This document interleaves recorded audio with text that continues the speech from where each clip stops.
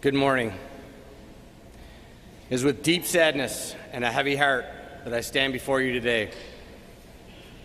March 1st, 2023 is a day that will never be forgotten, especially in our Buffalo Fire Department family. That's the day we lost our brother, Firefighter Jason Arno. Jay loved being a firefighter, and in his career, he had already built a great reputation. Jay was always smiling. Whenever anyone talked about him, they'd say the same thing. Jay was a great guy. Jay always carried himself in a professional manner and emanated a quiet confidence. He was eager to be a good firefighter and jump in and be part of the team. Everywhere he worked, Jay was a valued crew member.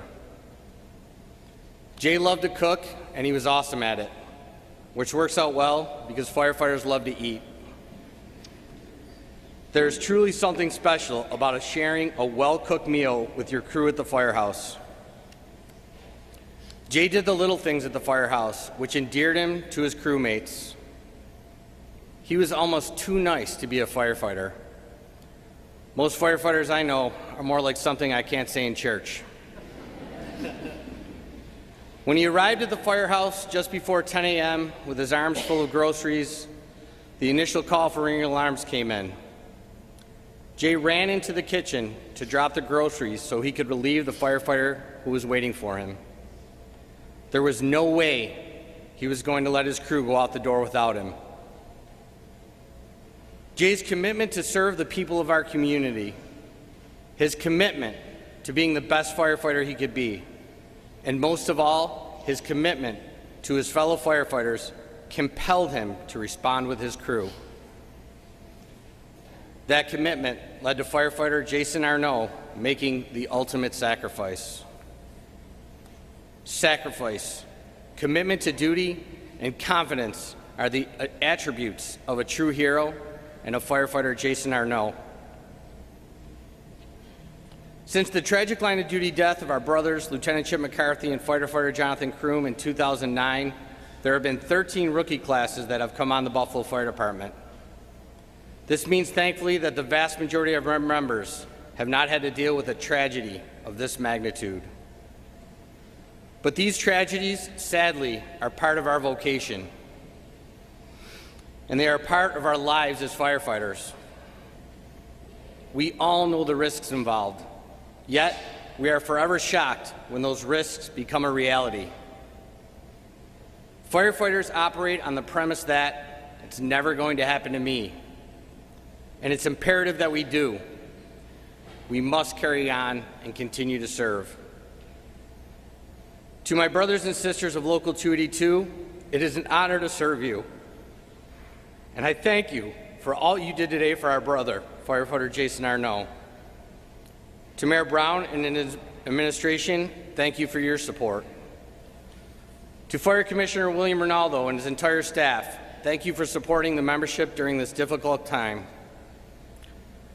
Thank you to IAFF 1st District Vice President James Slevin and the IAFF.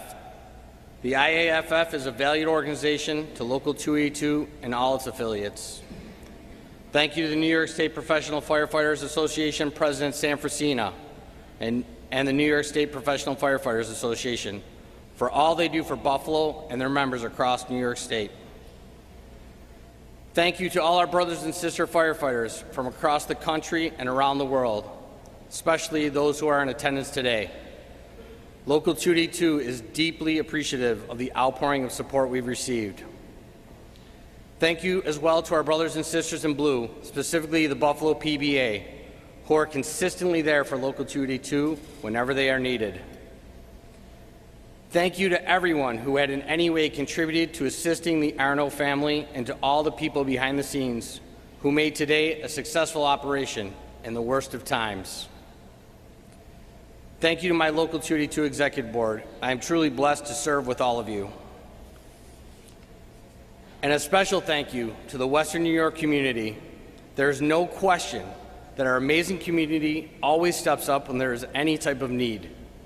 Words cannot express the gratitude that local 282 family has for the incredible support we and the rest of the Arno family have received.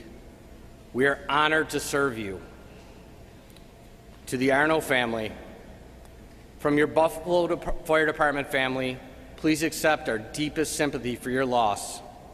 Nothing can be said to relieve the pain of losing Jay, but I hope this tribute to him helps lessen your grief. Know that we share that grief and we hope to share your burden. I invite each and every one of you here today to keep Jay alive in your hearts.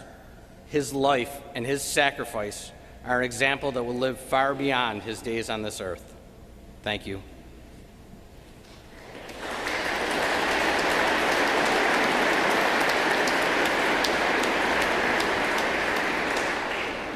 Now I'd like